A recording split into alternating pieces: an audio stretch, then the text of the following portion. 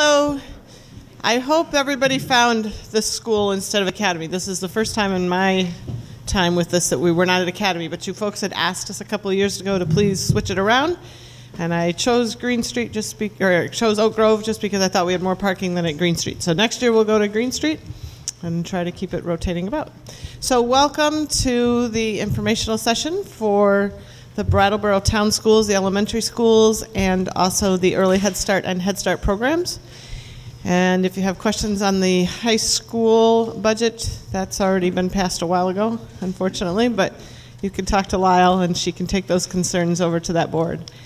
There were a couple announcements that needed to be made. There is childcare going on. There's also childcare available for free on Saturday. Thank you to Tom. Where is Tom? Oh, he left. Okay. Tom Green has done a lot of that coordination along with Robin. So thank you to both of them and putting that together for the first time. And one other announcement. Thank you, Jill. Jennifer Jacobs from District 1 has asked me to announce or remind people that a couple of years ago she started a Facebook page called Brattleboro Representative Town Meeting and urges folks that are interested in sharing their feelings and thoughts about things to climb up there and take a look. Thank you. And in the back we do have some snacks. Feel free to join in on that, and also some information on foreign exchange students and becoming a finance committee representative. I believe that's back there. So welcome. We're hoping that this is going to be a fairly quick presentation for you, and then we can go into the budget and you can ask all the questions you want. If you can hold your questions to the end, that'll be great. Starting out with introductions, tonight we wanted to look at the challenges our student population is facing, and therefore also our staff. Main reason for that is those of us sitting up here as board members also say a lot of times when we listen to these presentations, wow, I had no idea. And David and I were actually on WKVT this morning talking with Olga about it, and that's a good thing. Because if we as parents coming into the school only saw some of the challenges that our staff are dealing with, that wouldn't be a very successful school. But on the other hand, we also think it's important for people in the town to know the realities of what's going on. So we wanted to concentrate on that tonight. And then also, there's some excellent work happening in our schools, and we wanted you all to know about that and see it. And then, of course, we'll go into the budget, and then we'll take questions. So with that, I think I turn it over to Lyle. Thank you. Good evening. So, do you have the clicker? You can go to the next one. Thank you. We're going to give you a little bit of data about our families in Wyndham Southeast. We're talking today, though, about Brattleboro, so that's Head Start, Early Head Start. Deb Gass is the director. Academy School with Andy Paciulli and Kelly Dias. Green Street School with Mark Spino, and Oak Grove School with Jerry Curry. So we'll be focusing on those tonight. Also in our presentation tonight, we'll be calling on Julianne Egan, Paul Smith to also talk with us about some of our data, and Shelley Wilson as well. So starting with EES. EES is Early Education Services, Head Start, Early Head Start. This is, as you can see up there, pregnancy to kindergarten. Here are a few points of data we want to make sure that you are aware of. There are some huge changes over the last 5 to 10 years. As you can see, 14% of our families in EES are homeless. We have a number in foster care. The number of families incarcerated has risen to 9%. However, 57% of our families are employed or working towards employment. And in the elementary schools, it's very interesting.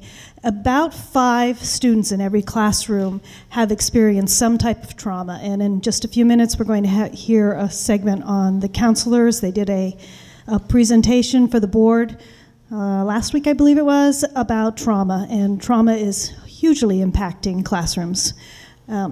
Approximately 10 students in a classroom have exceptional needs.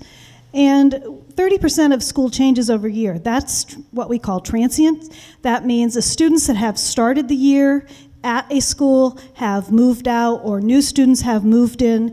That's a pretty startling number, thinking about the fact that there's possibly a 30% turnover within a classroom in a single school year.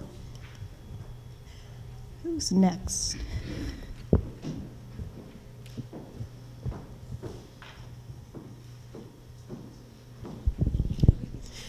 So some of the things, the factors affecting our student learning, we have homelessness. I know just from, I looked at our reports that the administrators give us, and I reviewed February's numbers. And in February, we had 20 students across our 3 schools, and this doesn't include EES, that were homeless. We have opioids, the opiates. Don't really need to get into that too much. We all know what a crisis that is, not just in our town and our state, but in our country. Students living in trauma, they're all different levels of trauma. Like Lyle said, we're going to the social worker and the counselors in our next little presentation. They go into that in more depth. The transiency. Last, Mark was just saying at our meeting right before this, last week there were 6 students that just came to Green Street. So it's not, they came from Vernon, they're coming from other states. So that's a big difference in a student and having the support that they need. Poverty, this is all based on the free and reduced. The percentages in our February reports, 57% of the students in Academy were on free and reduced, 69% from Green Street, and 52% from Oak Grove. That's a huge percentage of students. And that leads to our food insecurity, which, based on the numbers that we have the universal meals, so which helps the students. We have the backpack program, just to help, because we all know students need food to learn. What's the backpack program? We'll do more of that. Yep. But that's where food goes home for the weekends for students, because there are some students, the only food that they get is the meals when they come to school for.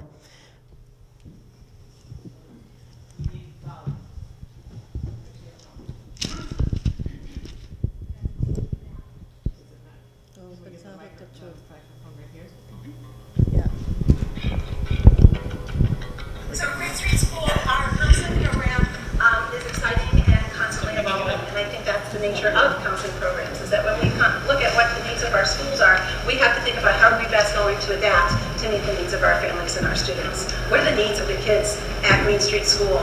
And just by looking through class lists and just from my knowledge of families and knowledge of kids, I was able to come up with a number that an average of 5 kids per classroom have exposure to trauma. And trauma, I don't mean they had a bad experience, I mean brain-changing trauma. It can be one single really severe incident, or it can be ongoing incidents that happen. The way ACEs have measured trauma, so the things that ACEs, the Adverse Childhood Experiences, what they measure is they look at 3 domains. They look at household dysfunction, which would include kiddos who've experienced a parent incarcerated, divorce, separation, substance abuse, mental health issues. That would fall into this, household dysfunction. They also have neglect, and what falls under is physical neglect and emotional neglect, and then abuse, physical, sexual, and emotional abuse. When kids have had an adverse childhood experience, what happens is their ways of dealing with difficult situations are typically in an escalated, hypervigilant manner, because that's what's worked for them at home. So we bring them to school and we expect kids to be calm and to sit at a desk and to follow direction. But when you have no experience in doing that, because that's not what your experience is in your home or in your environment, then it's really tricky to do that. And so our job is to teach those kids, how do I co-regulate? How do I sit with my teacher and let that person know that I'm unable to access my learning brain because I'm feeling really, really dysregulated? How do I self-regulate? Well, we do a lot of zones of regulation, we do some mindfulness, but it's really about teaching kids, how do I get to my brain? How do I get to my optimal learning brain? So with those particular kids, I meet with them individually, the kind of behaviors we see. With these kids, one student in particular, the teacher might call me, ask if I could come, and I come into the classroom. This kid's sitting on the ground crying, completely shut down, can't function. One of the students, we see a different kind of acting out, where maybe it's more violence and aggression towards peers. With another one, it might be defiance, like maybe just getting up and walking out of the room without telling anyone where you're going. So these are the kind of issues that kids are dealing with that, again, I try to help them and help build some resiliency. We had a family that moved here. It's a family that has multiple children. This family has experienced homelessness. They've experienced drug abuse. They've experienced a parent being in jail. So the same family has also been in 3 schools in 5 years. And at a meeting that we had last year, I think it was Andy had brought that up at the school board, that this is another trauma and another stressor, at least, that kids are dealing with, a more transient population. So this family comes to us, and these are already the issues that these kids have dealt with, as well as witnessing domestic violence. With the social curriculum and the classroom work that I'm doing, that's primarily with the Second Step program, which is an anti-bullying and anti-violence curriculum. A lot of that is about teaching empathy, which can be taught. It's not something that we're born having or knowing how to use that, but being able to identify emotions in yourself and others and to take another person's perspective is a really critical skill for students. A lot of the units within the curriculum deal with impulse control and problem solving, which again is an issue that more and more, as kids are facing more anxiety-producing events in their life, we see a problem with impulse control.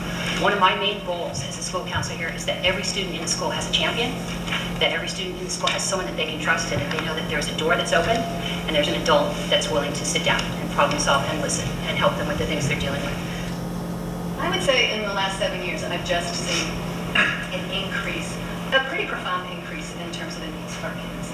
This is based on knowing children that have experienced and documented profound child abuse, neglect, traumatic deaths in their family, witness to violent crime.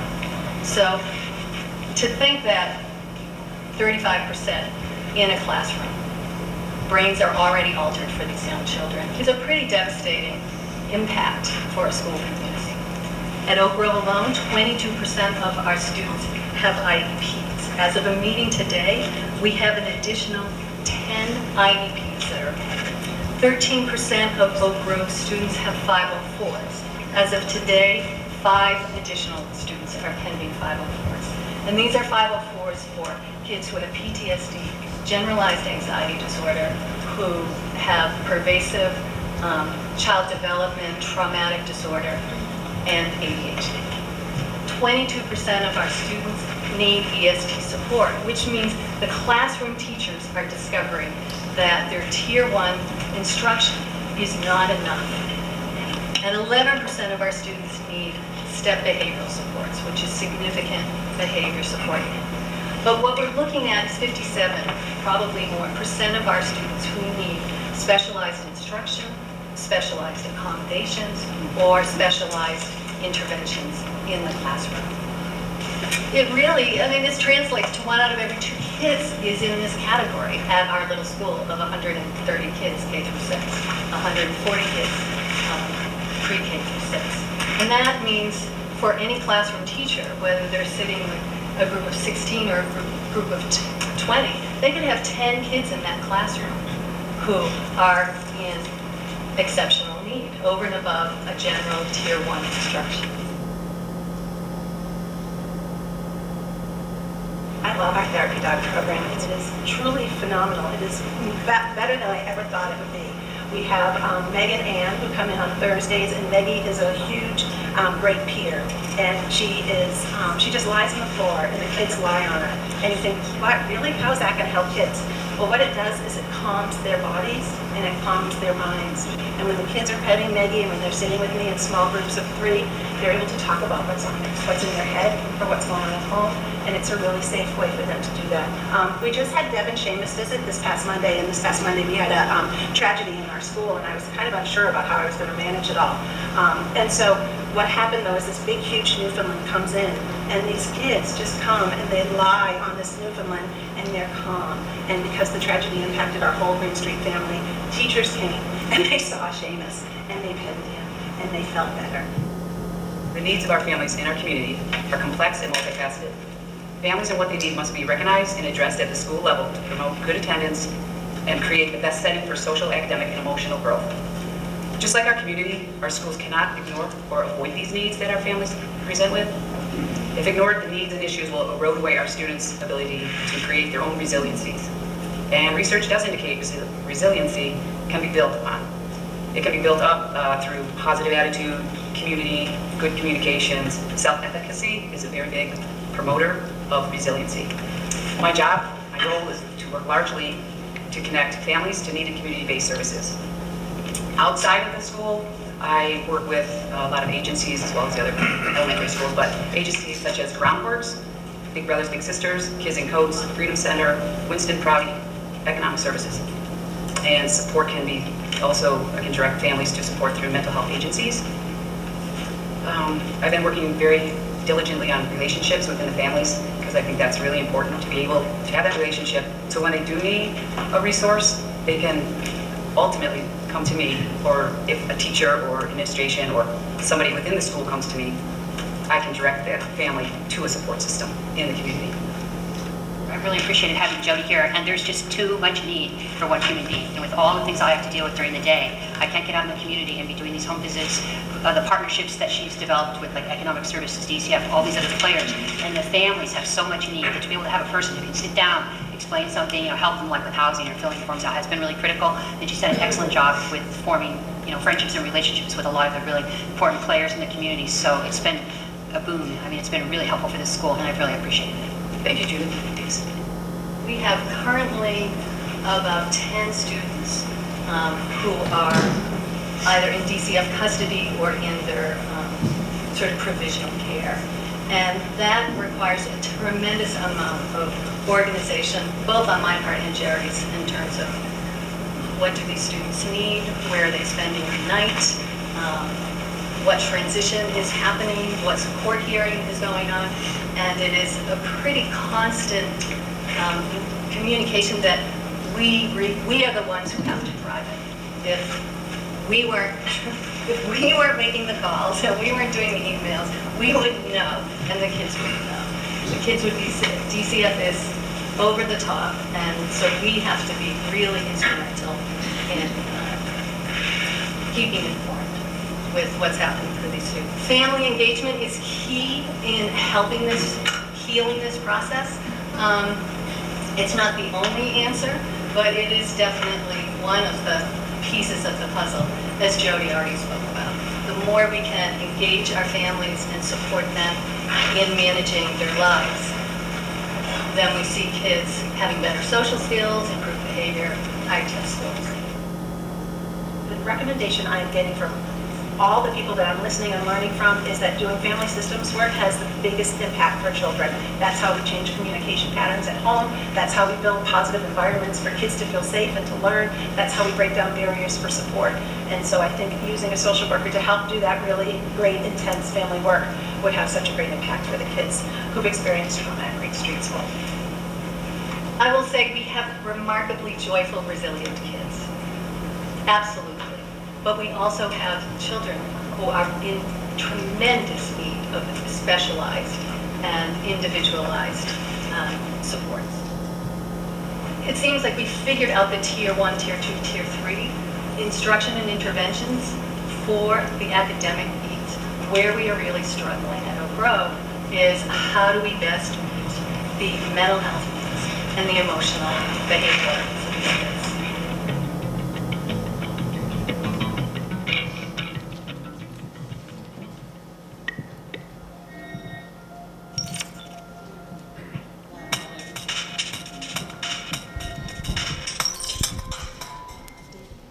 So that link we'll have up on the website for us, and we can actually send it in an email to everybody here in case you couldn't hear it as well. Maybe you go home, you can put in headphones and hear it.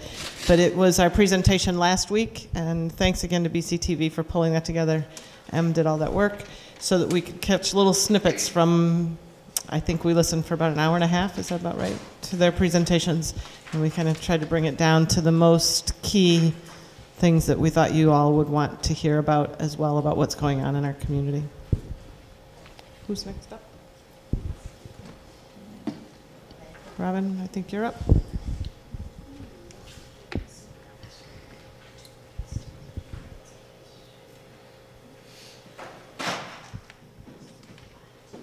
There it is.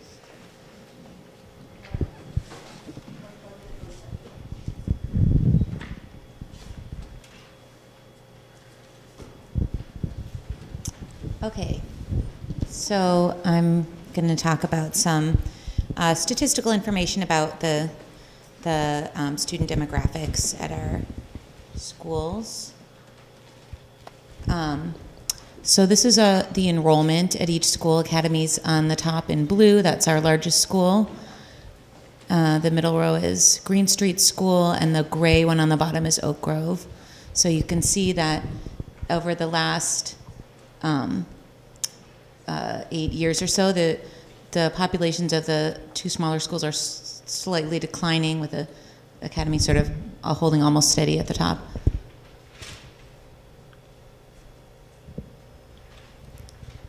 And then at the same time, we have an overall rise in our whole supervisory union, the level of poverty in the schools. This is based on, as Kim said, the number of students who qualify for free and reduced lunch, although, of course, at our town schools here in Brattleboro, everyone gets free meals, but we still use those statistics to qualify for programs and assess student needs. So we can see the same colors, I think, is on the other one. Green Street is yellow on this one. Oak Grove is green, and Academy School is the lighter blue top line there. So each of those schools you can see climbing up to a higher level of low-income students than we had in 2009.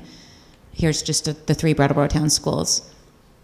And these don't exactly match the statistics that Kim just said, but I think that's because of what was mentioned about the transiency of the schools, that if we're looking at something that's from one point in the school year, you know, there's been a little bit of change in the students. That's probably why it doesn't exactly reflect, but generally you can see the same trend happening here.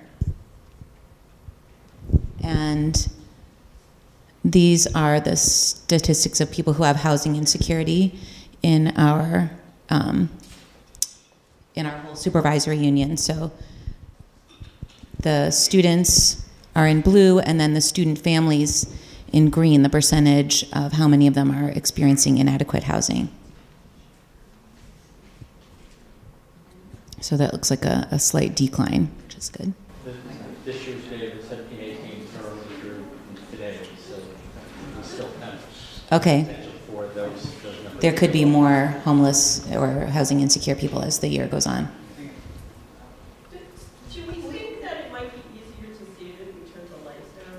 Are you having trouble seeing these? There are seats available up here. Lots of them. Should I try turning the lights down so that they can see better for these? The light would be off. They come back on. They'll be off. There's no. Oh, yeah. I don't think there's many more slides like this. There's either on or off. Yeah, this. Okay, there's not too many more slides. The print is quite small on these, but there will be larger print on the others. Yes? What would account for the difference between students and families? It's probably families that have more than one child. I'm guessing that's why. It's a number higher of students than of families. And okay, so David is going to do the next part on how we're dealing with all this. Yeah, I get the easy part. What are we doing about all this?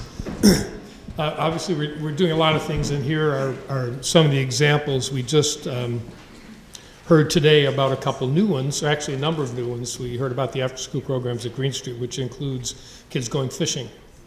And we found out that our incoming principal at Academy School, Kelly Diaz, and Jody Batolki, the social worker that you just saw, won a grant from the state to do a series of cooking classes, which will culminate with the children making dinner for their families.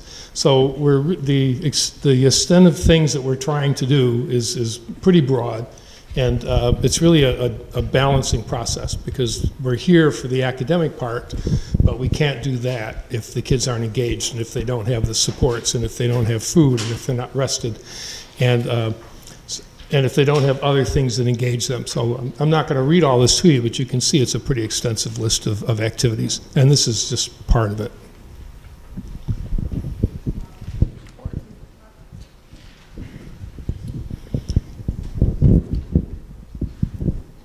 So some of the things we're focusing on. Yeah, it's on. It is on, okay. You could hear the counselors really describing some of the challenges that we're facing, and we're trying to meet those challenges with things that we're initiating at school. A lot of trauma-informed professional development. We have teachers regularly attending workshops. We've made a connection with a psychologist in Burlington named Joelle Van Lent, who's a leading expert around trauma-informed practices. So we're doing direct staff engagement and professional development around building up our repertoire. As staffs, we're doing book studies. One we're doing right now is called Fostering Resilient Learners. So really focusing on building resilience in kids. In each school, the third bullet, we have behaviorists that work in each school. So a behavior interventionist is a teacher who is board certified behavior analyst who works with staff members on developing behavior plans and supporting students who need really intense behavioral support. As part of the BCBA in each school, we have paraeducators who are registered behavior technicians, and again, that is something that these paras have gone to school for and focused on behavior. Jerry's going to talk more about our STEP intensive program that these folks work out of.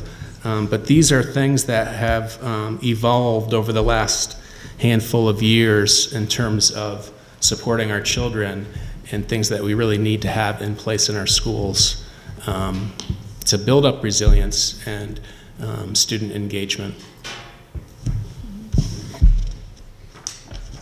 Oh, next slide. The first one is mine as well. Last year, Academy School added a social worker to their staff. And that's, I think Andy can speak to the great success they've had with that position. I think you can probably tell from the counselors in the video that we felt moving forward in this year's budget, Green Street School would like to hire a social worker for next year. We have a really phenomenal counseling program. However, our counselor has taken on the role of social work outside of school as well as counseling during the school day. So we really need a partnership to help balance our programming and focus more on counseling with kids during the school day and having another dedicated staff member to establishing relationships in the community, identifying services for families who need it. So that's the rationale for us moving forward to continue to build the supports that we feel we need to successfully meet the needs of our population right now. Oops. Thanks, Mark. So behavior programs. So we're hearing a lot about building resilience and overall how to establish and maintain a positive school climate where all students can feel as though they belong and they feel that they can be successful. So one of the programs that some schools are involved with is called PBIS, or Positive Behavior Intervention Supports. There are other similar models out there, but basically the premise of a PBIS program is a school-wide approach to design positive culture, setting similar classroom expectations, behavioral expectations that you practice and you model with students. What do we do when we're in the hallway? What do we do and how do we act when we're in an assembly? How do we, what does it look like when we're in a classroom? So those are all school-wide expectations, that they're the same, like at Oak Grove, they're the same, and really all of our schools. They may look differently at each school, but again, it's the same language, K all the way up to grade 6. As we move up the MTSS, there might even be a slide later on, I think, about the MTSS, and MTSS is like a triangle. So what's good for all students is certainly our premise, but we know that students that are coming to us that have trauma backgrounds, they have stressors from the homeless, being insecure housing, insecure food, may not really be ready to meet the demands of their academics during the day, and so they need additional, oftentimes it will show in their behavior, and so they need additional supports for that, and that's why we have other programs such as a planning room, check-in, check-out programs, and then our step room. And our STEP room, and STEP stands for Supportive Teams for Educational Progress. Mark talked about the staff that are in the STEP rooms, and they're the beauty that I see with students. These are students who might have otherwise, been like in our office, calling parents all the time, maybe suspending students, not allowing them to go to recess.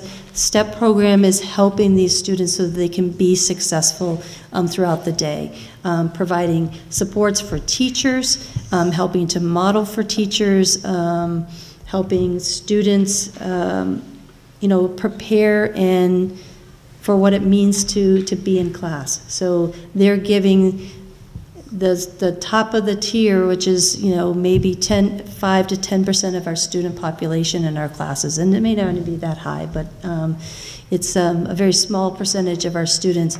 A lot of daily, ongoing support, and we're seeing tremendous growth. And students that need that when they come in, possibly kindergarten, first grade, the success rate is that they grow. We're seeing them kind of grow out of the program, if you will. That all of a sudden they needed like somebody with them almost on a one-to-one, and then they start to kind of drift away, and it's like, you know what, I've got this. I know how to be a student. I can be in first grade all by myself. I can do my math, and I know that it's hard, but I'm not going to freak out and over it, because I've learned how to raise my hand. I've learned how to ask for help. I've learned how to take a mindful breath if I'm feeling a little stressed. So all of those things are things that we do with all kids, but then again, some of the kids just need that little extra support.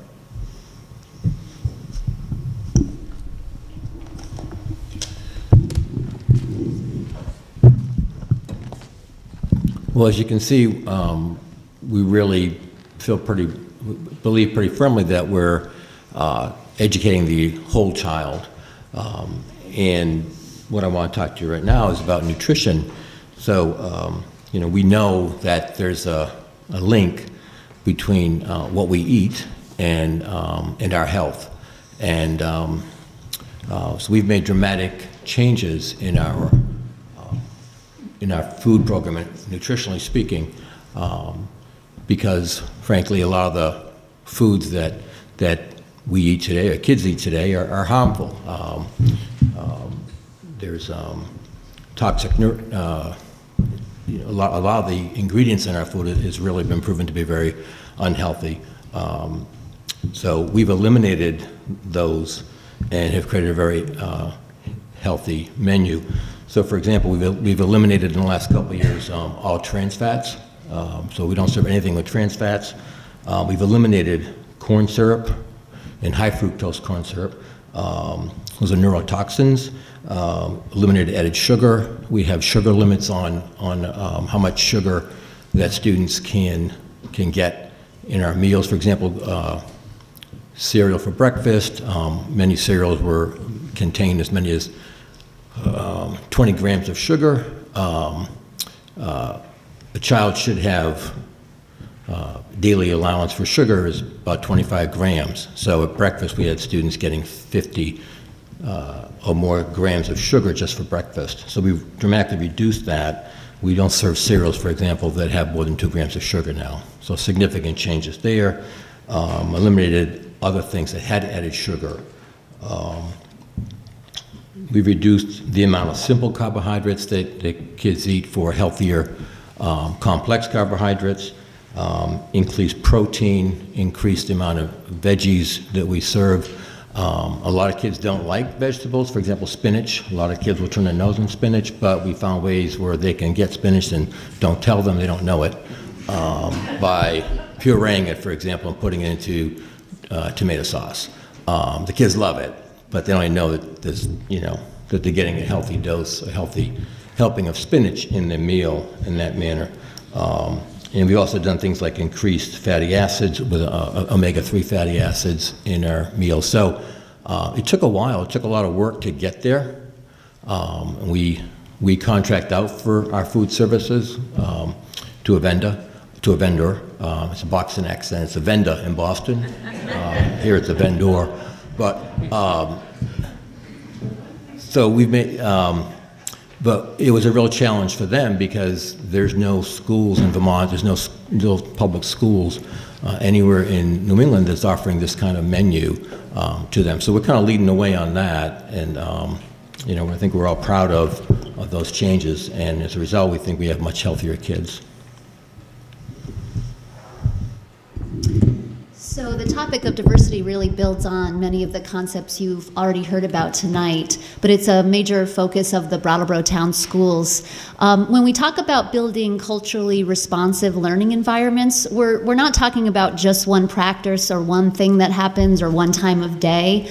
We're actually talking about practices that permeate the entire school day. It's really thinking about it in terms of a suite of practices. Some examples of those types of activities associated with building this kind of environment would include building responsive relationships in a classroom that really acknowledge the social and political context of students' experiences in our community, thinking really explicitly and deliberately about the literature and texts and music that we choose to engage in with our students, thinking about our family engagement strategies in our school buildings and our town as a whole, and really paying attention to instructional practices that allow all students in our classrooms to engage the most rigorous levels of learning and really affirm and validate students' experiences.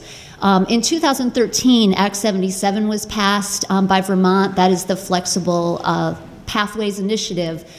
We've heard a lot about it at WSESU, but it actually has implications for our elementary schools too, in the sense that it's an exciting time in the state of Vermont where people are really paying attention to how do students engage in learning, and what do we know about the brain, and what needs to be in place for students to really get excited about their learning. And that totally ties into our efforts in Brattleboro Town to build culturally responsive learning environments that allow all students to feel like I really belong here, I want to get the most out of my education, I am learning at my highest level here. So work is always done at Brattleboro Town Schools around, some of the concepts have already been mentioned, book groups, professional development that is offered on site. We also focus at grade level meetings on these topics regularly, and it's a big focus on the administrative team as well, so that we can continue this ongoing work. So special support, differentiation. Differentiation is each classroom teacher working to provide a variety of options for students in their classroom, a variety of ways for students to show what they know, a variety of ways of teachers teaching the concepts that need to be addressed in a classroom. We work with teachers with differentiation. Our goal is to keep students in the regular ed classroom as much as possible throughout the day.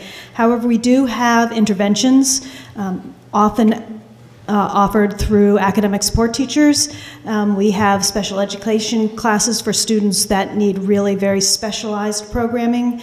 And as I think it was David talked earlier, we have many after-school opportunities. Some of them are those that you saw, but we also have a very vibrant after-school tutoring program so that students that might need additional time with academics can get that after school as well. So, does it all make a difference? Do the things that we just heard about in addition to all of the great instruction that happens every day in classrooms in Brattleboro? Does that work make a difference? One way we can look at that is in terms of student performance data. One way to look at it, it would be sort of large-scale assessment data that look at how students perform sort of at a high level in English language arts, mathematics, and science. And we have data here from the most recent assessment last spring, the Smarter Balanced Assessment Consortium statewide assessment. The bars that you see are each of the schools. Academy is here, Oak Grove is here, Green Street is here. The line represents the average for the state for grades 3 through 8. And then there are other schools in the district, the middle school and the high school compared to the state. Yeah, I moved it. I thought I moved it down. Anyway, so the average for WSESU, for the state 3 to 8 is there. Oh, I moved a different one. And that's the comparison really for here is to this state average. There's the district average, and there are each of the schools. Academy and Green Street slightly below the state average for grades 3 through 8. Oak Grove well above that average. English language arts includes reading, writing, listening, and speaking, and research. And then here are the math data. Again, Academy, Oak Grove, Green Street. The bar actually for grades 3 through 8 is up here at 47%. Again, Academy and Green Street are close to that bar, and Oak Grove is above that bar. That's for mathematics, includes concepts and applications, problem solving, communication, and reasoning. Okay.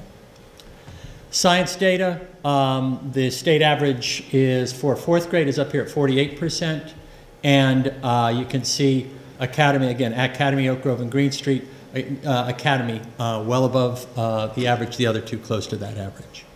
Okay? And then, it's on to the next slide. Great. Who has that one? One of the ways that we are measuring our success is through parent surveys. And we've been doing this survey at least since 2013, excuse me. Here are just some of the statistics. It's out of a 4.0 scale about adults feeling welcome when they come in the school, very high. This was the highest that we've scored since doing this, 3.89. 3.72, parents agree that their children's receiving a quality education, and most of our students feel like that there's at least one adult they can go to when there's a question or an issue. You'll see that our lowest score on the whole survey is students feeling safe on the bus. This is something that we know and we are working on, but it's always good for us to make sure that we are looking at what parents are thinking and going back to that and looking at what is it that we're doing to address these needs. Deb is next.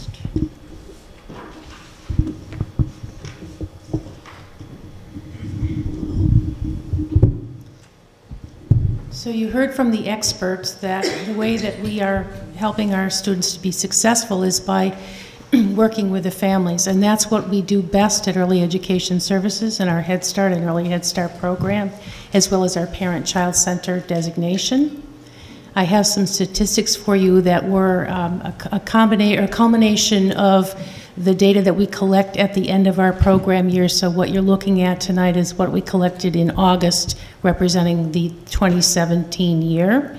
We are funded in Head Start and Early Head Start for 184 students. We actually had 211 families, and some of that is due to the transient issue that we heard about earlier. And of those families, we referred 18 to the Women's Freedom Center, or we worked with victims of domestic violence to get services that they needed. We had 17 parents who asked for help around their substance abuse addiction issues. We worked with them. We supported 205 parents in parenting workshops, and those included things like finances, parenting education. We do some young mothers groups. We actually work with pregnant moms too. And 207 families we helped them to make sure that their children had access to a medical home. And then again, we had 15 families who we did some budgeting work with and financial management. There were 41 reports that our staff made to the Department of Children and Families last year for reports of suspected child abuse or neglect. We helped 63 families find mental health services, and we made sure that 225 children had access to dental care.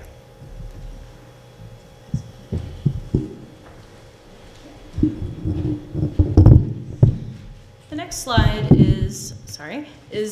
just represents the IEP students in Brattleboro town, K through 6, as a percentage of total enrollment. Special education students are students who are eligible for specialized instruction, and they meet disability criteria. We have 12 disability categories in the state of Vermont per the Vermont regs, and these are students who present with a disability which has an adverse effect on their educational learning, and they require specialized instruction in basic skill areas in order to make progress in the general education curriculum. So this represents our data since 2010. Academy is in the blue, I don't have a pointer, and Green Street is in the red, and Oak Grove is in the gray. The last data point that is available at the state level comes from 2015. That's called child count data, which is available on the Vermont AOE website if you want to look into that further. The state average special ed rate was 15.9%. So when we look at the data point in 2015, we can see that all 3 town elementary schools are under that state average. So despite some of the challenges that we're facing, generally our special ed rates are lower than the state average. This last slide has to do with, if I could get there, students who are on IEPs in special education who require outside placements. It is rare, but there are times when the needs of a student cannot effectively be met in a general education environment. So an IEP team may place a child in what we call an outside placement. That would be a school that is not their home school or a neighborhood school, where they can get the specialized mental health or medical or behavioral support that they need to be successful. So we've done a really great job, I feel, over the last several years in educating more students in their neighborhood schools. And that is really a testament to the work of our behavior supports, our multi-tiered system of support for behavior, and also the teaming that we're able to do with classroom teachers through our behavioral supports, PBIS and STEP. And so we've actually reduced that number from 15.5% in 2009 of our IEP students being placed in an out-of-district placement down to about 5% today. And one of the things Shelley isn't saying, but that actually has a direct impact on the budget. The out-of-placement can be, I think the cheapest we've seen is somewhere around 60 a year, 60,000 a year. And that's on the low side because we've seen some go as high as 300,000 a year, maybe, for one student. So the more we can do at the earliest ages, the better off we are. I think some of that data shows that, I think it particularly Look at Academy was the first school that started with some of these intensive services, and Academy is one of the ones that goes down most dramatically quickest on those charts. Also, Green Street was a little slower behind the other 2 schools, and you'll see that, I think, in some of the scores that are coming up. We only showed you 1 year. We didn't give you a comparison, and Green Street ends up looking like the child that needs more help at the moment, but the child's getting a lot of help. Those scores are moving, and the same sort of supports are being put in place there, too. Were there questions that anybody had on this part of the presentation before we go to money? Yes, George. Do you want? There's one in the middle. Yep. 2 question, sorry, on different parts of the presentation. Early on, you showed parents' unemployment, am I right? That was for the early education services for the kids, the pregnancy right. through about kindergarten.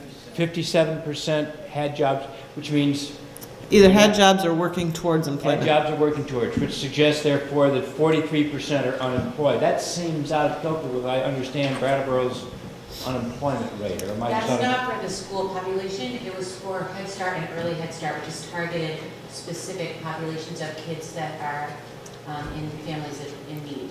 So that's why it's so high for that. It's because that's why they're there. So the point is that the unemployment rate in that population is significantly higher than the general unemployment rate. That's what, right, but it also, am I reading that right? Yes, but it's also single, it may be single moms at home with no other, you know, how do you work and have...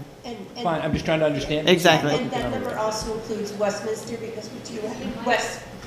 Yeah, Kim is just saying that number includes Westminster as well, because remember, we oversee, because of early Head Start and Head Start programming, that's a Windham County-wide, so that has to be overseen by some board. Happens to be us. So we actually have 2 locations up in Westminster, as well as 4 locations here in Brattleboro. Here in this school, actually anybody wants to see doing wrong. I think it might come to Okay, so there's a new preschool here, and it's actually right out that door if anybody wants to pop your head in while you're here, and that's our newest Head Start program. Second question, George. In the section where you talked about what I'll call the after-school programs, NYT, I can't rattle them off, but the various extracurricular activities, you know the slide I'm talking about. I'm curious about what percentage of the students are involved in those. And it's great to have all of those, yes, that's the slide, but if only 10% of the students are involved, yeah. So Mark just was telling us for Green Street for the spring enrollment, he's at 92% of the population. That they normally hit at least 70%, and I think that's probably true for the other 2 schools as well. Yes, sir. I appreciate learning. Sorry.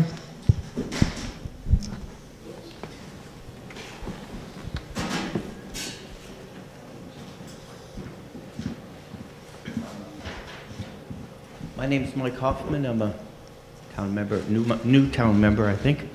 My question addresses the description that Andy was describing about the nutrition, the efforts for nutrition, and I agree totally how important that is in the immediate and the long term to do that.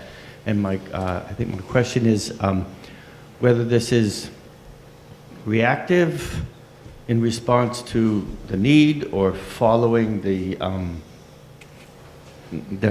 consensus or the herd, or is it more strategic and intentional? Because in southern Vermont here, there's and also to understand more about the vendor, if it's one vendor or something, because in southern Vermont, there's a huge amount of local resources available for food from whether it be creative types or sources or CNS or the co-op or whatever, and it really could be like an integrative I'm sure Andy wants, effort. but I just point out that the cheese was Grafton cheese tonight. We tried to find local stuff to bring in for tonight too, and keep in line with our nutrition program. So the carrot muffins are something that the kids get on a regular basis. Carrot quinoa muffins.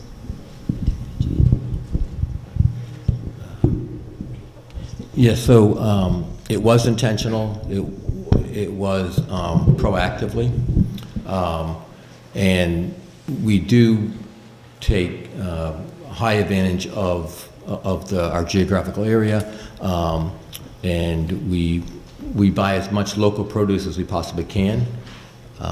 It's obviously easier at certain months of the year than others, but we have a program with local farms. We buy a lot of our produce from local farms. We buy our apples, for example, from Miller Farms here in Brattleboro. So we buy as much as we can locally. We buy as much as we can organically. Well, the program is Farm to School program.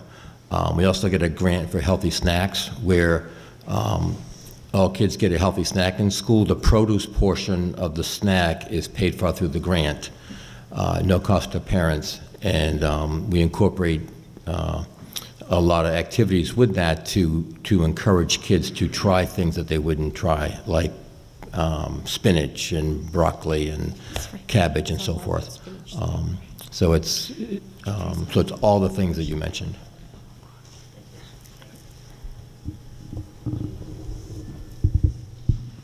Thank you. A question regarding the backpack program. I just wondered if there was adequate food available to provide that resource for the kids. There's situations in town that I'm aware of where we throw away a lot of good food from cafeterias, and I know there are rules about what you can do with that food, but I want to make sure you have enough food to give to them to bring home. Yeah. So first I'll just clarify what the Backpack Food Program is. That's a program that all 3 town schools take advantage of through the Vermont Food Bank. And currently at Academy School, we give out 75 bags every Friday for our kids of non-perishable items, some canned foods, a cereal, a snack, a soy milk, and they really love it.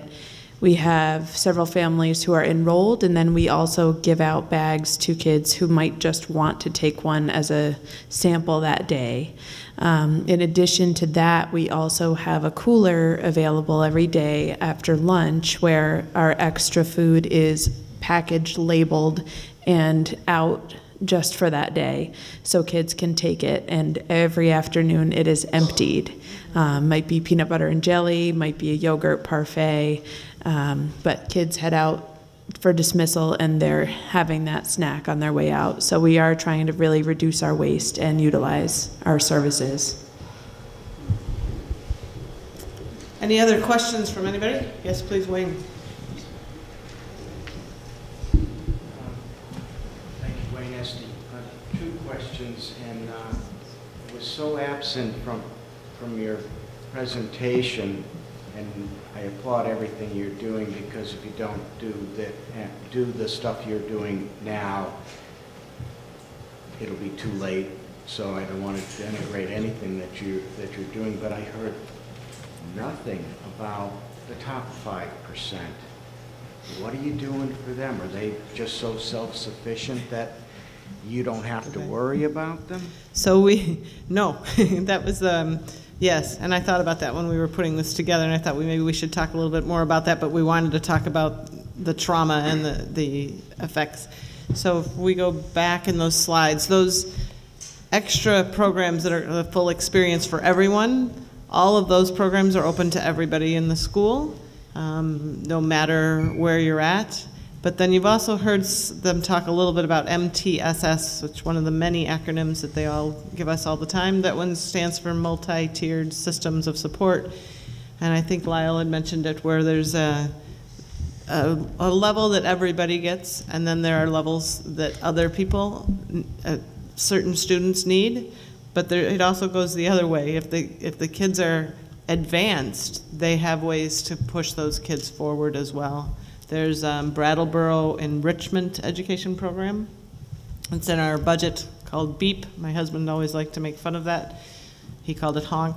But in any case, it's a program that the kids don't even really realize that they're being separated out and getting extra challenge at the same time as there's kids being separated out and they're getting extra support. So it's a really lovely way that it melds all of those kids together and gives everybody what they need.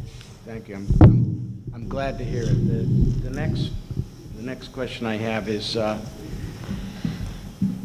sensitive. I heard a lot of euphemisms and not a lot of specifics, and I don't know if you think we can't handle it, but stressors, trauma, food security, behaviorist, intervention, all the acronyms. Could you be a little more specific about the kinds of things you're dealing with, and I know the kinds of things you're dealing with, but when you use euphemisms, it separates your real meaning from the reality. So part of that is confidentiality of why we don't stand up and you can say leave all the that. names and specifics out, but So I think I'll throw it to somebody at that table. Mark? So one of the things in the presentation we talked about was the acronym of an ACE. And an ACE is an adverse childhood experience. So an adverse childhood experience could be divorce, could be addiction, could be abuse, mental health issues in the family, incarceration of parents, or neglect. So these services, in terms of behavioral interventions and social worker support for families, are a direct correlation to ACEs that children come to school with. I don't know if that answered your question directly enough, but those are the themes of issues that we're dealing with on a day-to-day basis. In terms of enrichment, I'd just like to go back to that. We all have enrichment teachers at our school, but I feel like we also offer enrichment to all kids at our schools. We're inclusive schools. All kids are in class together for Tier 1 core math and literacy instruction, as well as specials and social studies and science. But within our schedule, we also have dedicated what we call Tier 2 and Tier 3 or WIN blocks dedicated to our schedule. So Tier 2, an example of a Tier 2 is all kids during Tier 2 are working in small groups with targeted instruction. Some of those small groups during Tier 2 time could be intervention, kids who need extra support with, say, reading fluency. But during that same time period, there could be kids getting enrichment opportunities, so extending the curriculum. And then we also have dedicated time at Green Street. We call it our WIN block, which is an acronym for What I Need, and that's a third dose. And again, that could be a third crack at the apple in terms of intervention, so to really provide that intense intervention that students need, or it could be another opportunity for enrichment focused on math or a study of interest or literacy. Our after-school programs, I'll just read off some of the things that we do after school. We have school musicals, we have many arts clubs, a clay club, a mural painting club. We're taking kids fishing this spring, teaching kids how to play guitar, poetry clubs. We have about 60 kids registered for a running club this spring, cooking club, STEM activities, which we call Makerspace. And Jill had said it, but about 70% of our kids participate throughout the school year in those after-school activities. This spring, we actually have 90%. So I think what we offer our kids in Bratttown is unique, and I think it's really special compared to other schools. There was a couple of questions in the back. You guys want to run over to the mic and find out which one wants to go first? Hello, HB, Lizito District 2. I wanted to celebrate the all-gender bathrooms that are in Oak Grove School, and thank you all for that. And then I remembered this board passing something related to affirming students being able to use gendered facilities that align with their gender identity, but I can't remember if that happened and what it was, and if that did happen, if you could give an update about what's happened since then. It did happen. It happened on the supervisory union level. Paul's probably looking up exactly the wording. The policy. It was a pretty long policy, but we can find it exactly. Yeah, I think it wasn't just about bathrooms. It was a gender-affirming overall school culture, and bathrooms were one element that was mentioned in that. So. And let Robin talk about that. You may want to mention the training we did too, Robin. Yeah, well, did you find the policy? Would you like to hear the policy? It's too long to read. Let me just see it, and I'll sum up the basic bullet points here. Okay. So the policy is designed to provide direction for administrators, staff, students, and parents to address issues that may arise concerning the needs of transgender and gender creative students. Title IX of the Education Amendments of 1972 and 9 SA 4502 protect all students from sex discrimination, including transgender students and students who do not conform to traditional gender stereotypes. It is the policy of the Wyndham Southeast Supervisory Union to provide a safe, orderly, civil, and positive learning environment for all students, regardless of perceived or actual sex, sexual orientation, gender identity, or gender expression. And then it goes through a bunch of definitions of what some of the relevant terms mean, but it talks about student privacy, how the student should be addressed, their pronouns, and student records. So that's what it covers, all of those things, and the bathroom element, I think, just falls under one aspect of it. Cool. Is there a place that I can find that? I think it's easily on the SU website. Okay. Under policies. I've looked for it. Thank you. Under schools. Great. SU policies. Perfect. Thank you. Was there one more question, or one more? And then I think we're heading to money. Two more. Two more. Paul, your computer's coming back. Nancy Anderson. I'm familiar with some of the music that's in the schools, but I wondered if you would talk to the group about fine arts in that list. Is extension bands, music bands? Yes, there is an after-school band program. There's also, I think, I'm looking at you guys, I think it's called the writing composition. We do strings program, a jazz band, extension band. We actually have some rock bands that we do as well. I know I'm in one of the groups with our intergenerational chorus, but it isn't very descriptive, the list, to tell what really is going on in the arts, and I just want everybody to know that.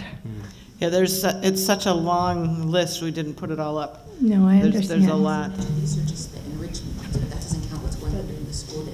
And I think another nice tradition that we have at our schools in Brattleboro, we have weekly school sings. So each week we come together as a community, sing songs, learn songs, dance, and that's a well-established tradition for Brattleboro. And there's also art night that is more of the painting, drawing, ceramics, and those are really kind of fun to walk through. The schools are festooned with art. It's really cool. One more question. Hi, Alex Fisher, District 2. I had a question about supporting diversity with the students. So my understanding is about 20% of students in Brattleboro identify as students of color. That population is growing. The staff absolutely does not reflect that percentage.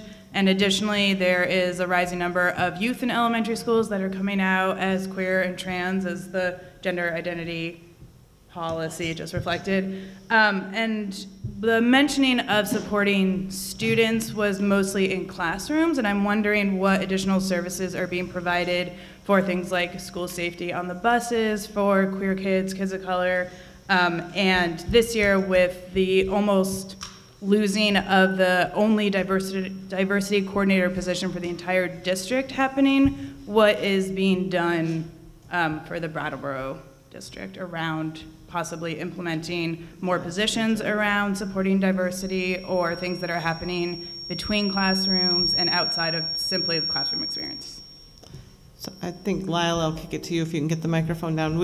Just to let you know that we recently did make sure we advertised in a lot of places for our most recent hiring of a principal. Kelly on the end is just hired tonight as Andy's replacement for next year, and they're on. But we did advertise and try to make sure that we did a wide search as well, and in various places looking specifically for diversity, and put some extra funds towards that.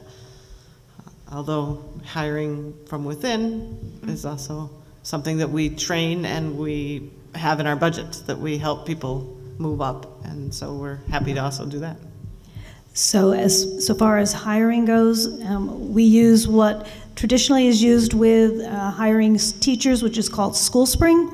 And there is a section in School Spring where you can check it off, and it will advertise in traditionally teachers of color, Asian, Hispanic websites, so that we're trying to draw in more teachers.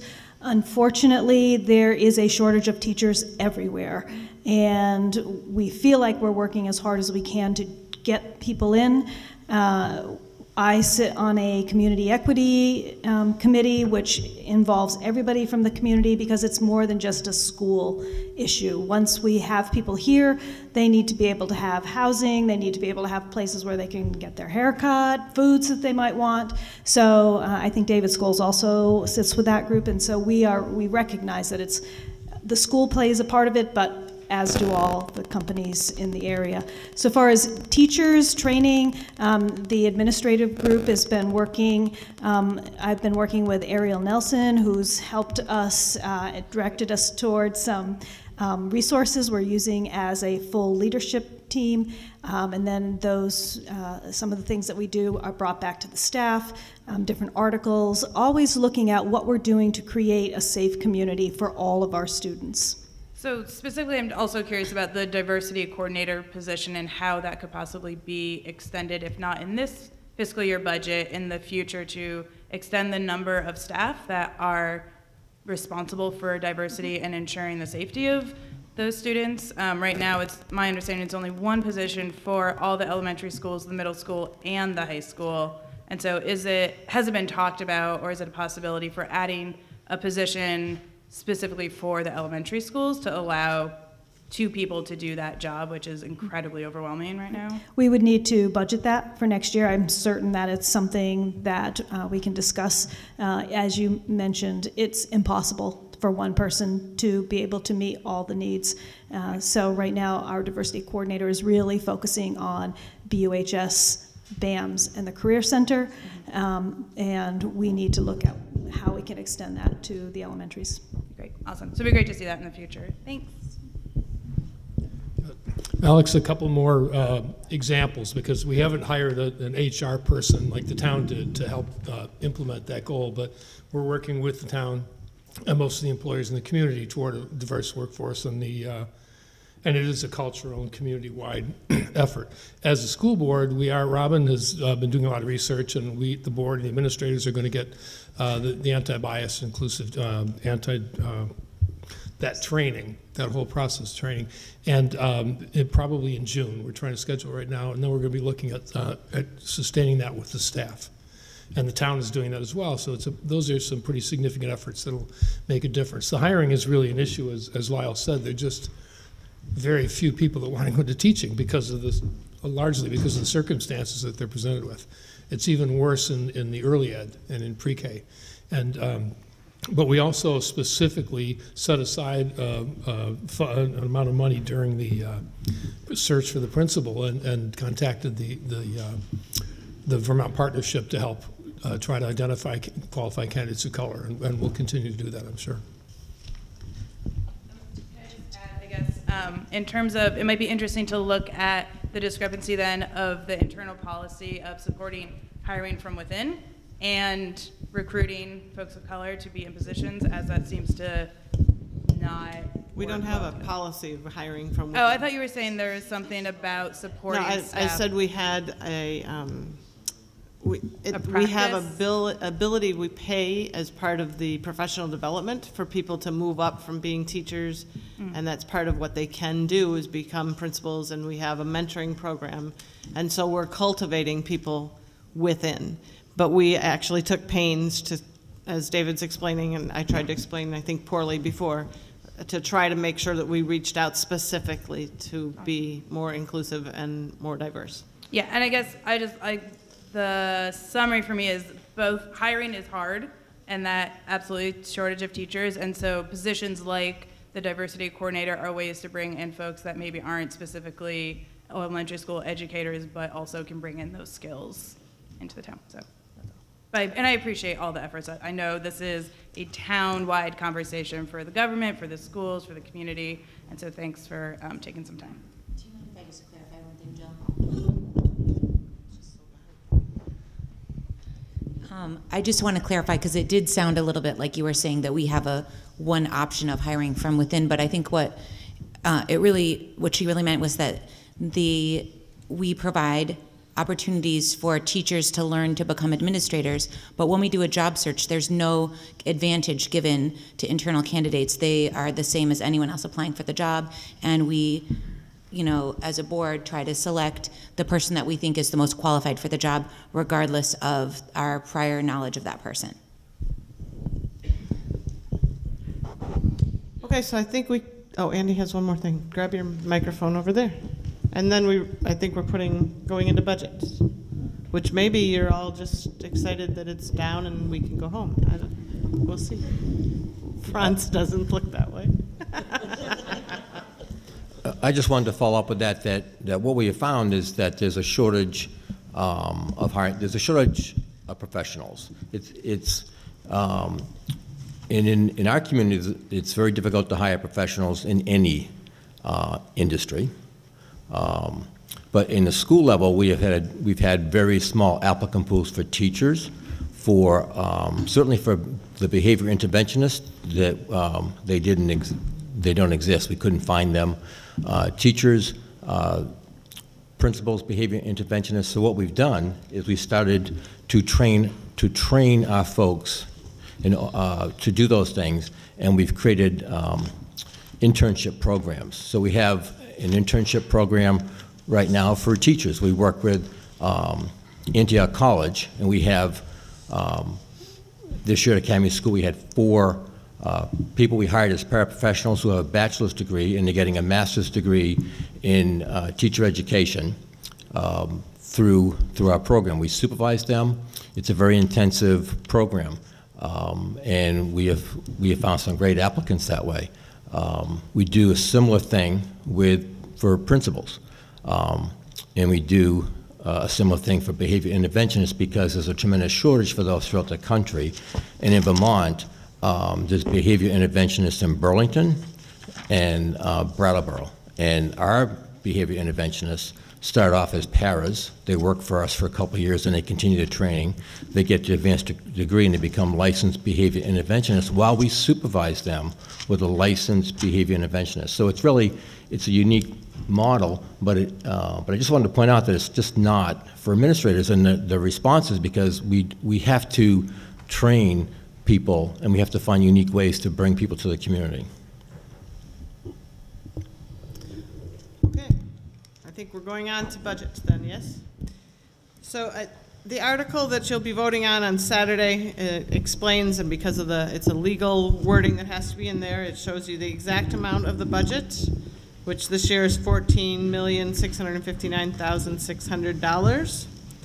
And that it also breaks that out as per equalized pupil. We've discussed that before in here. The equalized pupil is the magic solution that the state comes up with that balances out the needs of the student population, and it's whatever, it's not really a page, 9. Article 29 on page 9 in your yellow book. The equalized student number then includes, is it 3/4 for each preschool student? So it combines all these things, and when we're done, our number this year is 16,356. There's also a state threshold number. We are well below that. And then the last sentence is also required by law. This projected spending per equalized pupil is 3.1% lower than spending for the current year. So we have submitted a budget to all of you that is lower. We looked at it from the basis of several thoughts. One, what do we need to attend to the needs you've just heard about? Where do we want to put our efforts? And what new positions, if any, do we want to create? Do we need to make changes in order to have those new positions? In this particular budget, we've brought forward one new position, which is a social worker for Green Street. Last year, you approved a new position of a social worker for Academy School. I think we've already discussed the needs and why the staff really felt for that. As David and I were talking about this morning on the radio, that's a hard decision as a board to present and to tell when decreasing student numbers keep going on. Why do we want any new positions? But I think we've shown you tonight that's why we felt it was important in listening to that need. Then we looked at it from the tax perspective. What does that mean to the bottom line to all of us as taxpayers? Is that something that is reasonable and supportable?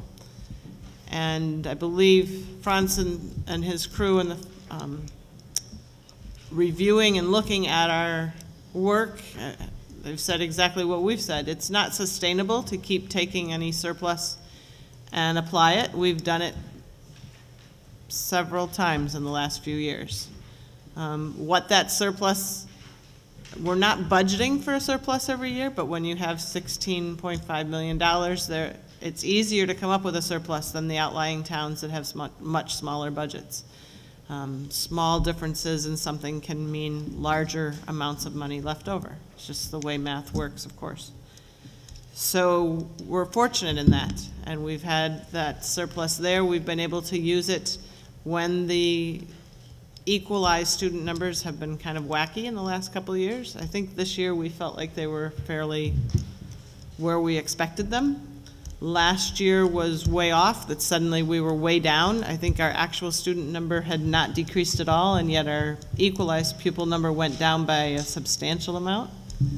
The year before that, we had a whole bunch of students that we suddenly had that we didn't really understand how we got so many on that equalized student number. So one of the nice things that we've had with that surplus is the ability to smooth out the increase or decrease in taxes that would come.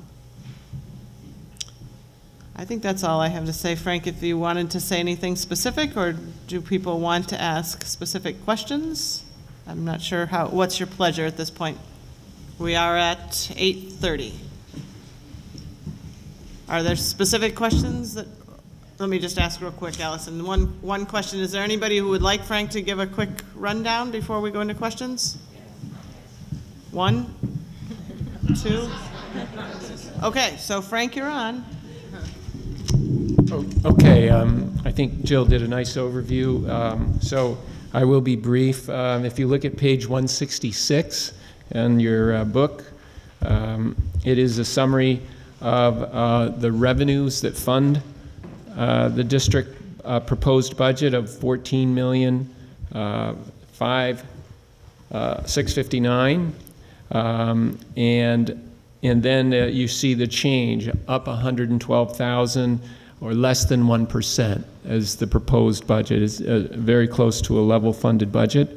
As Jill was referring to fund balance, you see on page 166, we also have a summary of fund balance, 1.1 million for the general fund and 407,000 for the capital fund as of June of 2017, so our most recent fiscal year end.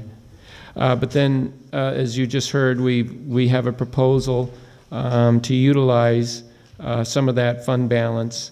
So if the budget runs as proposed through the end of June of 2019, that's our end of fiscal year 19, you would see, we would project those fund balances of 644,000 in the general fund and 377,000 in the capital fund, which still represents about 7%. You know, 1,022,000 is about 7% of our total operating budget, which we feel is sustainable and responsible. So there's sort of a quick snapshot. I'll come back to page 167. That's the tax data and the derivation of it based on a required document that the state provides and asks that is included in the annual meeting budget. So the following pages, 168 through about 177, I will just highlight very quickly what it represents and maybe comment on things that you've heard this evening in terms of programs. So at the top left of every page, we tried to make sure you can see what school district you're looking at. So on page 168, you see Brattleboro Town School District budget. You see the columns of data, and then I'm pointing out that in the page 168, district-wide programs, and then as you leaf through this book, you know, page 169 continues on district-wide. We get to the school districts starting on page bottom of 170, and then you see at the top of the page Green Street School, and then we go to Oak Grove School on page 173, and then Academy School is on page 175. So the structure of the report is by school location. District-wide means that there are programs that serve all three schools. So you heard a bit about, on page 168, the counseling program. So you see an increase in that budget, up 71,000. That's the social worker position that you heard a lot about this evening. You know, other district-wide programs include the music program, the nurse psychological services for evaluations, and I would brief comment there. You see quite an increase in testing on page 169 in psych services. That again responds to what you've heard about where our students are at as they come into the school and the need to identify the types of interventions that are appropriate. So moving along to the schools, Green Street starts on the lower third of page 170, and when we look at the total Green Street, we would go to the bottom of page 172. And you see quite a decline there. We didn't talk much about the capital program, but the reason why we see quite a bit of a decline is because, as you may recall, last year you approved a project, a heating system project with a major capital investment. That was at the Green Street School. That's going very well and on plan and on budget. But we don't need to sustain that, and that's why you see quite a decline in the total Green Street budget on page 172 at the bottom. Moving on to Oak Grove on page 173, and that moves through page 174. The total for Oak Grove is at the very top of page 175, and you see that's a stable investment in the Oak Grove programs, up 3.5% or 66,000, represents really sustaining the excellent programs that are there. And then we have the Academy School through the remainder of the report. And once again, on page 177 at the very end, you see that same number that Jill mentioned, 14,659,000, 0.8% change. So just one last comment, and then you may have questions. Coming back to page 167, the tax calculation and what is the estimated cost of this proposed budget for fiscal year 19. Maybe I'll mention right now that, as Jill said, the Town Finance Committee has done an excellent job analyzing this document and the entire proposed budget. And you'll find on the Brattleboro municipal website the town finance report. You may have a copy. I don't know if that was distributed this evening, but yeah. Okay. Where do we find that? It should be in with all the package. Okay. It's meant to be included with this old notebook. Okay. I saw it as a separate sheet in someone else's, and I didn't get the separate sheet. It's also on the website. It's not bound, but it's inserted. So I didn't get that.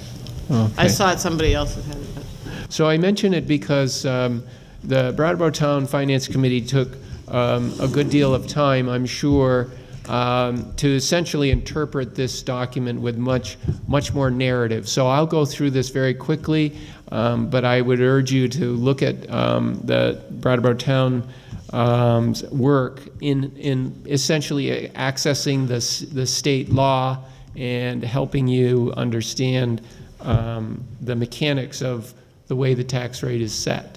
So I'll condense that into a 1 minute overview, but here we go. Page 167, you see the very top line. Line 1 represents the school board's proposed budget of $14,659,000.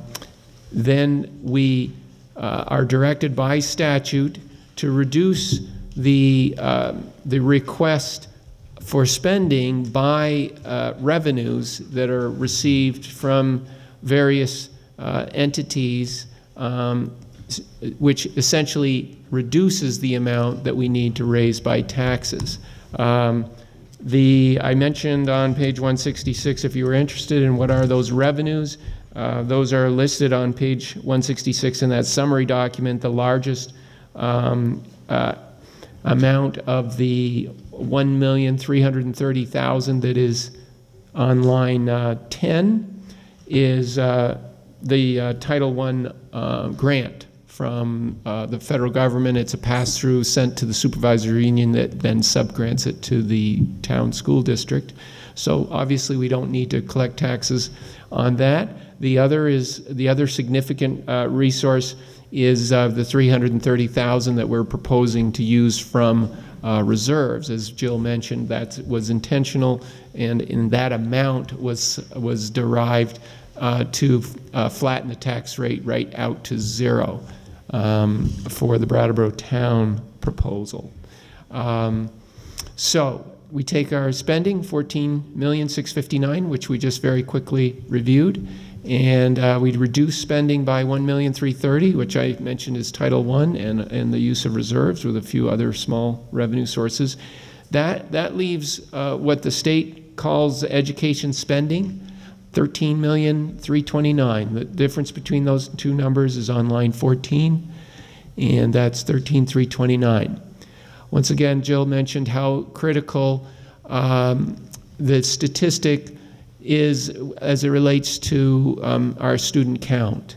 So that's the next number in the formula, line 15. It's the equalized student count. You see on your document it's 814.93 students. That varies from 887 actual students. The main difference is, as Jill pointed out, our pre-K population only counts by about a half, a statistic of 0.46. And it has something to do with what the state considers a reasonable allocation for the pre-K instructional resources that are consumed. So we take our spending, this net spending divided by our equalized students, and we get the all-important, from the state funding formula, cost per equalized student. Without doing much else from that, you could move the decimal a couple of places and you've got your tax rate. 16,356 is a lot like 1.66 tax rate.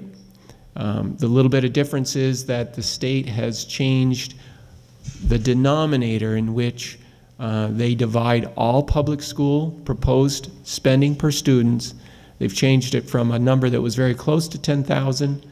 If they didn't change that number, it would be 1.63, but they changed it to 9,842, and that raises the tax rate.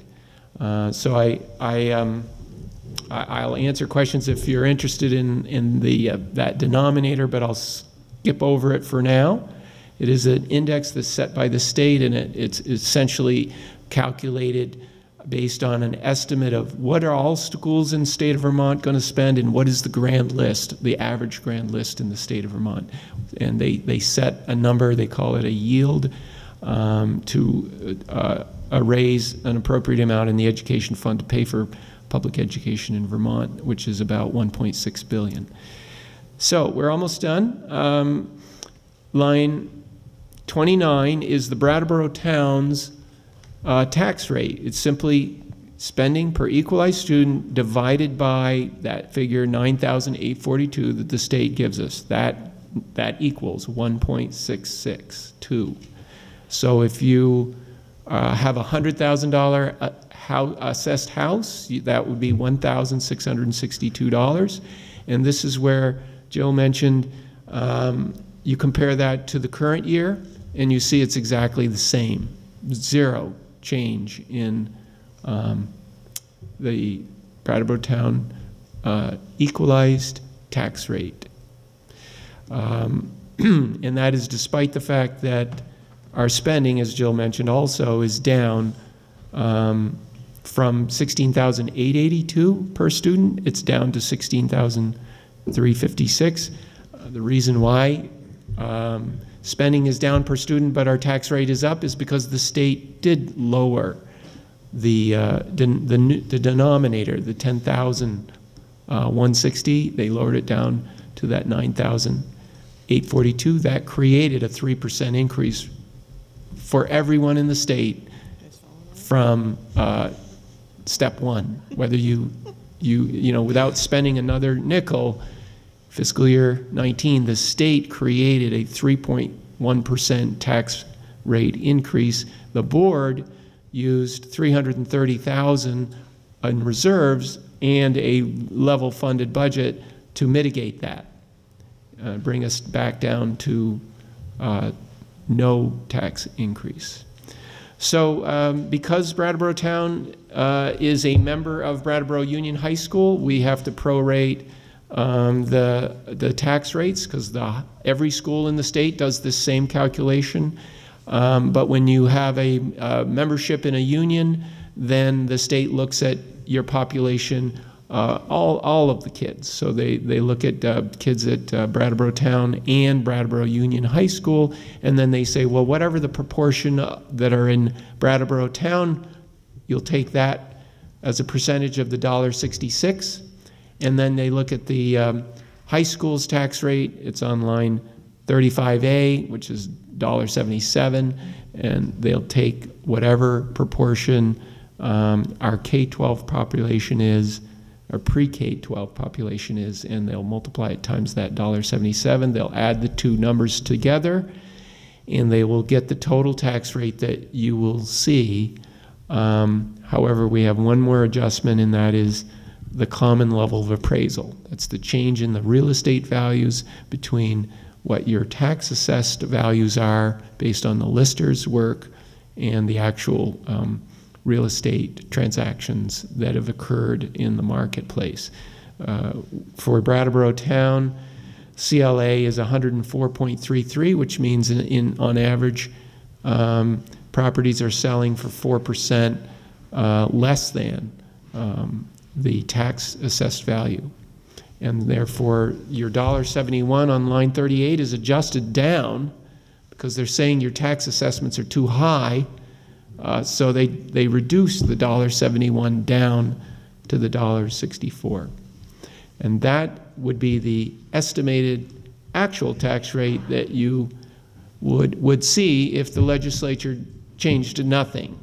But we know that's likely not to be the case because you've probably heard a lot about proposed tax formula changes. But my guess is that they will restore the $10,000 figure, and we will be closer to a 0% tax impact. And my rationale for that is that they started with that 3% tax increase for everybody in the state because they estimated school boards would be passing budgets with increases around 3%.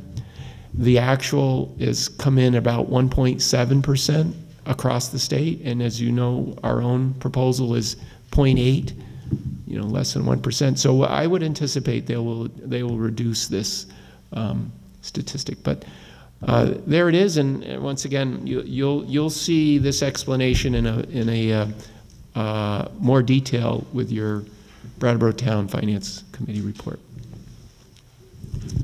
I did just find that. Is this on? I did just find that report. It is online for those of us who didn't get it in there. And Franz has done a remarkable job of breaking down a very complex thing like Frank just went through. In case you'd like a primer, there was, I guess, the primer, and there's the follow-up on how that works. Are there questions on the budget? Allison, yes? Allison Paquette, District 2. I thank you for this report, and I appreciate you bringing in a level budget. But I have a question about one of the ways that we got there with the building, the modular unit behind Academy School. And it says that you were planning to replace it at a cost of $640,000, and now that's been reduced by $400,000 to $240,000 in repairs to what is essentially like a double-wide trailer. So I'm wondering what kind of repairs would cost that much, and whether that's a wise choice, considering what you're working with, and is that a good investment of the town's money? Could I start with that, and maybe Andy has a comment? But, yes, it's a good point. Initially, there was a plan to propose a new construction, tear that modular down, and propose new construction to the town as part of our initial deliberations for the fiscal year 19 budget. But the more we looked at it and revisited the demographic changes, the enrollment changes that are occurring throughout all three buildings, the board directed the administration to go back and do a facility study across all three structures and the other two buildings that the district owns, and come up with a more comprehensive capital plan. So what we did was we left a significant amount of resources in there, as you've just pointed out, the $240,000, but it's really not intended for a specific repair, and it's highly unlikely that we will spend much of that $240 on like a new roof for that structure. We'll make sure that it's safe and that it's functional, but that really is a reserve primarily for what ultimately we do think will be some sort of a construction project that's required to accommodate what initially was pre-K programming, but what we also know is inadequate now, where we have special student service programs in closets and in really inadequate spaces, particularly at Academy. So we know the need is there. The 240 is going to be really, I think, substantially going to increase our reserve that I mentioned in the capital fund, and also fund a study once we identify the student need and the incompatibility in our current facility.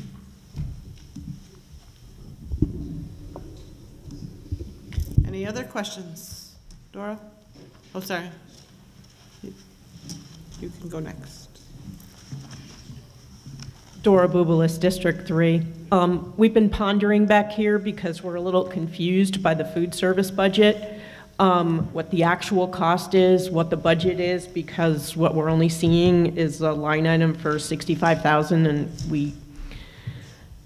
can't believe that that's the actual budget, so if you guys could, you know, give us a little more information on that.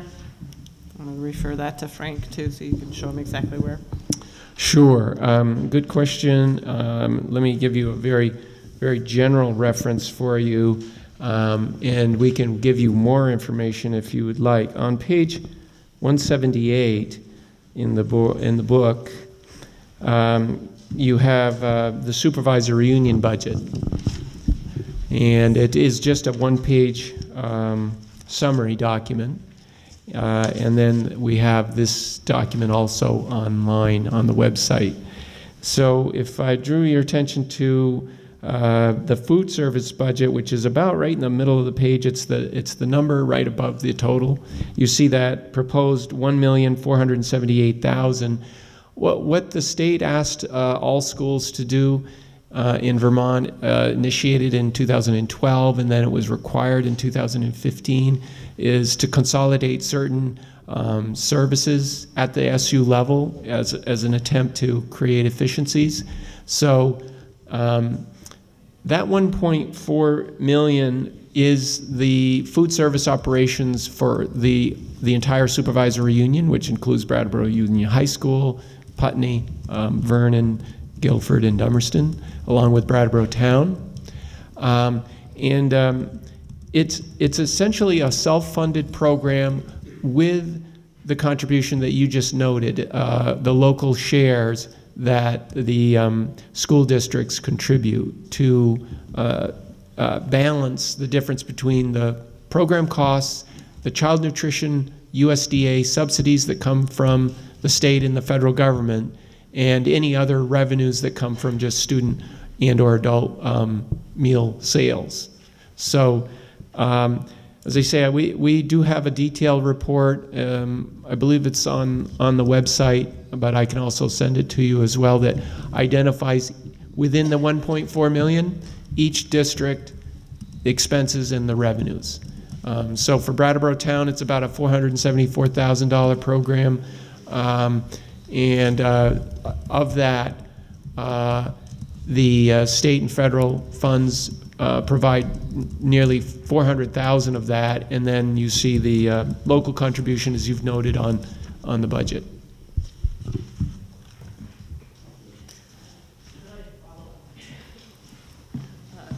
So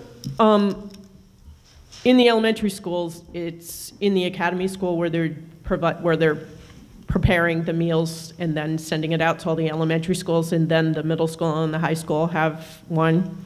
Okay. Mm-hmm. Your question was next.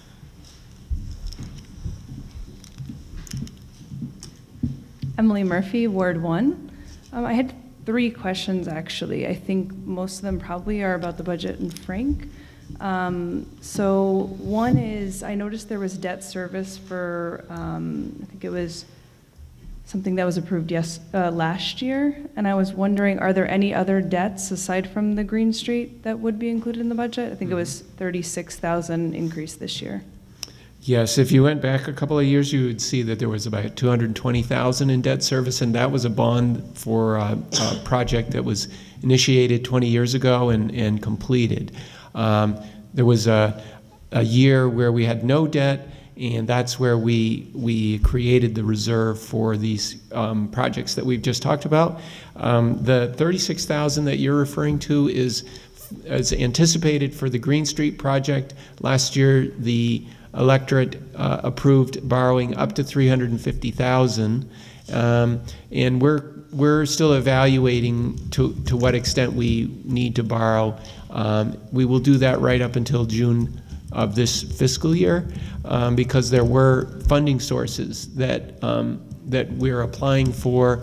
We're very confident that they're going to come in, but until they actually are received, we won't go to the bank with the request. But that 36,000 was to pay the debt for a 10-year term on up to $350,000 loan, and that is the only debt that this district has. Okay, thank you. The other 2 questions were related to something that kind of we just went over. So one was, you had said the state funding formula changed I think you said this, from 10,000 to 9,842. So is that just a change in how they're, like, the baseline of how they're saying students, you know, the amount of money that should go towards each student being educated?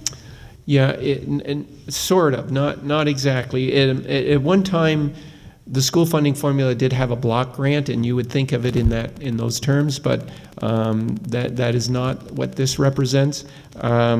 What that represents is it's a statistic out of several that the state sets, as I said, to raise enough funds for the education fund to then distribute money to all of the school districts in the state of Vermont. And the actual number, if you were interested, is it was 10,160. And if you wanted to kind of follow what the state has done over the past few years, let me see if I can just find that line for you. It's line 28. There's unfortunately a very small font under line 28, and it shows you what the state has done over the last 4 years. I'll read you the numbers because they might not be visible. The first column is 9,285. The second column is 9,701. The third is 10,076, and they amended that to 10,160, and then the 9,842. And it is not a form of cash payment. It is a mechanism to derive the tax rate, and the tax rate is what creates the cash flow to balance the school budget. But it's it would be incorrect to think that that's a check that comes in the mail associated with that number. Okay. Last quick question, sorry. So I understood the changes in how you count pupils for, you know, bringing it down because maybe early childhood, maybe the kids are half-time or different things. But I didn't really understand why you would change it for poverty. So what would be an example of that? Mm-hmm. So what the state has done there is identified, as you can see, a tax rate that's based on spending per student. So if you have more students, your spending per student is lower. The theory is that the board will take that lower cost per student, which you can now see is a direct relationship to a tax rate, and instead of going to the electorate with a artificially low tax rate, they're going to reinvest in social workers and in the interventions that you've heard of. And the Brattleboro Town Board has done that, and the community has supported that. The point is that without the equalization of it's a 0.25 assigned to every student that the principals report to the Agency of Ed in October. You see what that does is it takes, if we just had 100 students and they were all in poverty, we would take 125 students to the tax table. It would lower our cost per student. If we spent another 100,000, as we are doing, for intervention, it would bring us to parity to the next community over, downtown that doesn't have the level of poverty that we have. So that's the theory. It is a index, again, set by the legislature. The other index that's part of the equalization formula is a adjustment for English language learners. So that's a 0.2.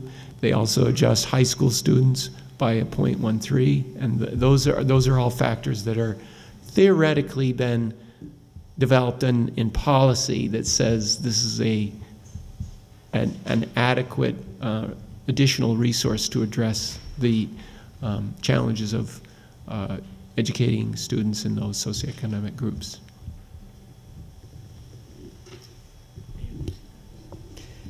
Andy, you're next. I apologize if this is covered somewhere in the fine print. There's some wide swings on health insurance in this budget, and I think I know what it's about as an employee of the school district, but it might be informative for people to hear. We're not used to seeing double-digit decreases under the cost of health and health insurance. But if you look under each school, wherever health appears, there's some wide swings. And is there a fairly brief explanation for why that's across the board that might inform the town meeting representatives? Sure.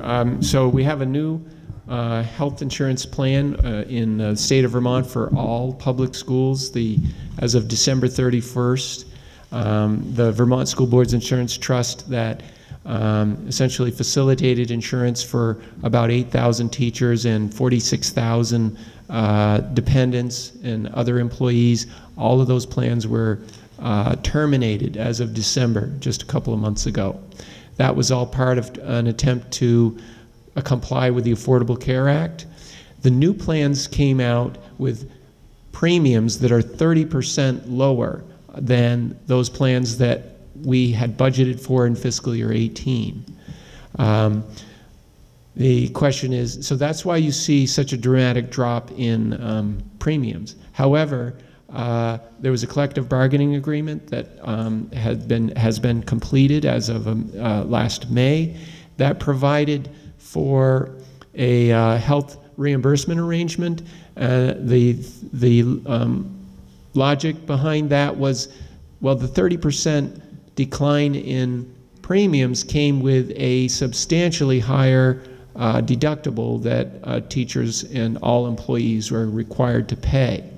So the HRA, the health reimbursement arrangement, came in as an employer benefit to assist with that a very high increase in the deductible. On average, we went from about a $1,000 deductible to a $5,000 deductible for the indexed plan. There's 4 plans, and I'm just talking about the indexed plan.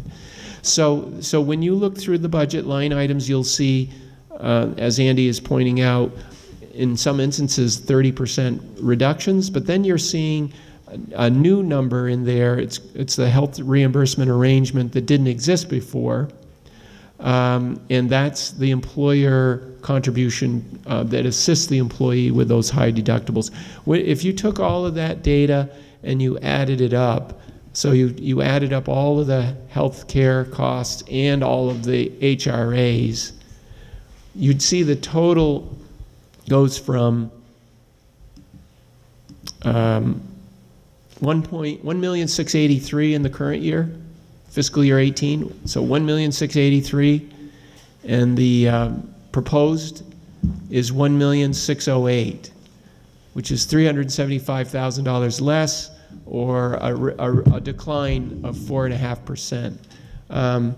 Unfortunately, subsequent to the budget vote last year that created the funding for us for this fiscal year, the legislature decided to retroactively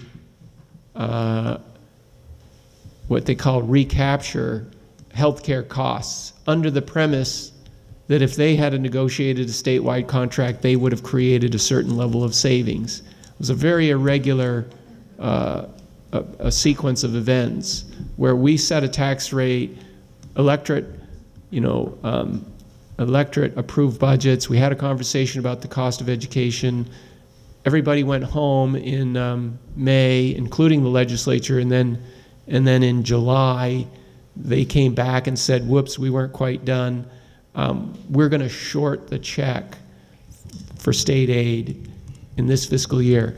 I mention all of that just in the context that it's going to work out fine. We're going to run a surplus this year, and it will cover that recapture. And we'll run a surplus in healthcare because of this, what I'm describing, a 30% decline in premiums, and the employer not spending more than the deductible that is required.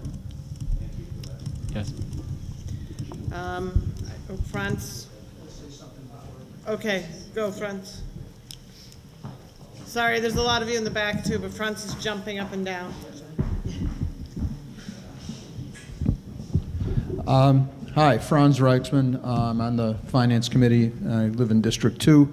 And I'm talking to the audience here, not asking a question. I just wanted to say that the committee did quite a bit of work on our report, and it does make a bold attempt to enable you to understand the school funding formula when you are not in the same room with Frank Rucker. So it's a challenge, but it's in there, and I hope, a lot of questions come up. It's complicated, but if you spend a little time with it, I think you'll get a pretty good grasp on what the overall situation is, which is that there's a lot financially that the school board does not control. And these numbers arrive from elsewhere, and then they get massaged, et cetera. But it's all in there, and I hope you find it at least mostly understandable. The other thing, in addition to the funding, of course, is what the schools are doing, and that's the spending side of the budget, and we talk about that too. Andy's question about healthcare expenses is a really good one that we didn't go over in the report in any kind of detail. So I'm glad there's an opportunity for you to hear something about that too. But the real reason I'm standing here is to say, after this meeting wraps up, I'm going to be back there with all the cookies, and hoping that some of you might want to come and talk about what the Finance Committee does and how it does it, and think about whether you want to join us for the next year. The Finance Committee is reappointed at town meeting each year, so anybody who thinks they might be interested in participating in our deliberations and creation of our reports, I'll be back there, and I'd love to talk to you. So, thank you. Okay, there were a couple of hands in the back. Dr. Tortolani or Chris, which one of you is coming? Hi, my name's Chris Chapman, District 1. I just wanted to say how utterly impressed I am with the work you folks have done, how you've wrestled these numbers. And I certainly am coming away from tonight's meeting with a great deal of confidence in the work that you are doing in all these complex matters, and I wanted to say thank you very much. Thanks, Chris. Bob Tortolani, District 2. A common theme of kind of thank yous. Thank you for having it in a different venue, something that was asked for. I think it's a good idea. Thank you for the nice snacks. Thank you for a very informative annual program that you give. I think I come out of this program feeling a lot somewhat sobered by some of the things that are being dealt with in our society, but also a sense of some hopefulness in terms of how you're approaching the education of our kids. Probably most importantly, I want to thank all of you educators and administrators, educators, for all you do to help our kids. I remember as a young fellow, one of my very good friends, his dad was a math teacher in a fairly large public school in Connecticut, and he was getting very discouraged because his students were not as respectful. I saw that thing, that made me think of it, respectful to him as they had been when he started his career. And I think about the last 40 years, 50 years in the community here, and the increasing stresses that have been put on our families. Oftentimes they started, as I remember 45, 50 years ago when I started here, it was unusual to have both members of the family working, and then it became necessary, not always a choice that both of them had to work. And that put increasing stresses on the family that we saw in health issues. But I am absolutely amazed at what teachers have to do now. They have to teach, they have to look at the nutrition, they have to look at the social aspects, they have to look at the psychological aspects, and I would imagine they do a lot of praying at night, thinking about how their kids are going to make it. So it's an amazing situation, and what you're going through. And my question is, there must be an incredible resiliency and hopefulness amongst you to be able to continue to do your work with the stresses that you have, and my hat's off to you. Thank you.